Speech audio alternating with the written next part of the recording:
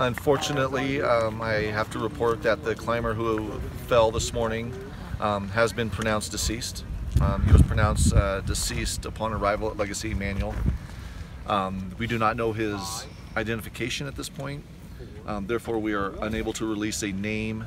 Once we are able to positively identify him, we will be able to notify family and kin, and then at that point we'll be able to release his name. I can confirm that it is a male. Other than that, I have no details. And he was dead when they landed the chopper at the hospital?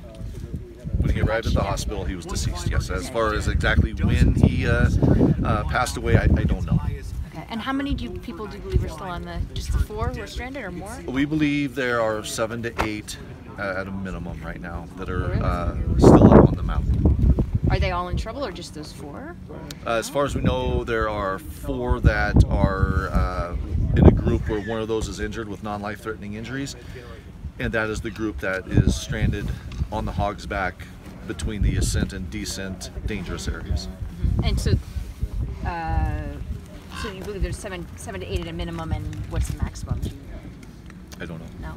So one group of 4 and then another group of 3 to 4, yeah. And there may be others above them. I know we have spotters out trying to spot and see if there's anybody else up there. We pulled the climber registration, trying to get numbers. Unfortunately, like I said before, not everybody registers when they go climbing. Then that, in a situation like this, is problematic.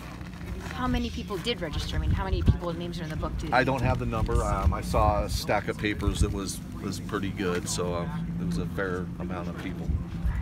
So it's really hard to know how many of those people already came off and went home and just left, and yeah. we did. Yeah, it is absolutely. Hey, I screwed up 7 times. You can screw up once. Anything else? Sorry for a lot of repetition. No, you're fine. Before, do you know approximately how far apart the 2 different groups are? No, I know Hog's Back, I was told, is at 10,500 feet.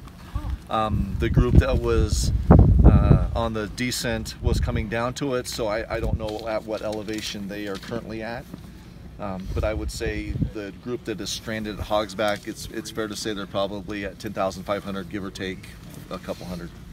And it's, I mean, what time is it? 4 now? I mean, it's going to get dark in another hour and a half, 2 hours, right? It's going to get darker, it's going to get colder, it's going to get windier, and the overall conditions worsen at night. The good thing is that it will freeze, which may help the ground help it solidify. The problem, of course, is that the storm's supposed to be in here at 1 o'clock, and those can create some extremely treacherous conditions up on the mountain.